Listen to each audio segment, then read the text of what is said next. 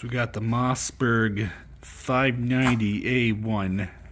My dogs were asking for a hunting rifle, so I went and bought them one. It's legal here in the States.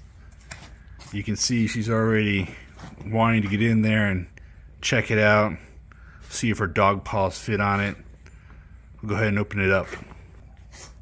And we're back. You can see that it's a weapon of war, the bayonet, used to open cans and Germans. You can also check out that this is high quality Mossberg box. You can reuse this or keep it in your garage with your other boxes. You can see the finish on it is black and metal. And you know this is high quality metal because they use it in the military.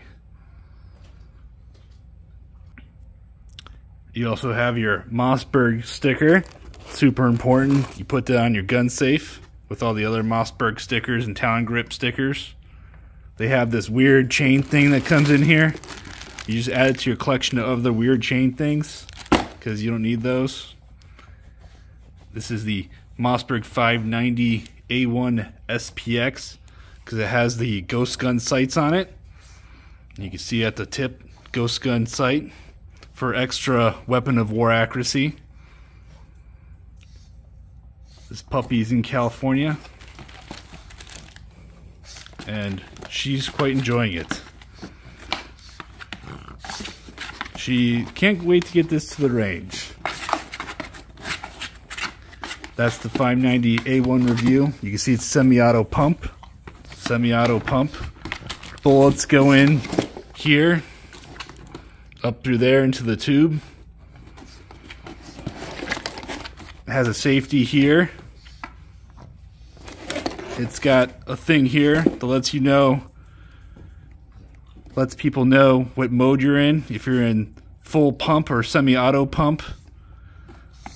This one's a little bit stiff. There you go. So full pump, semi-auto pump.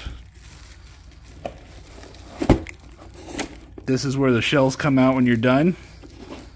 And you can give them the boomers at the range so they can make you shotgun ammo for when California bans shotgun ammo. And that's it. This is the 590A1 review from Mossberg. I hope you go out and buy one before Joe Biden doesn't let you get shotguns anymore. Weapon of war, used by the U.S. Army.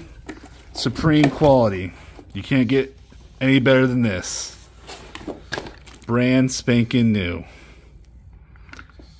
Like, subscribe, send money. This video brought to you by Fat Pugs. Get yourself a fat pug today. One that hopefully doesn't bite you.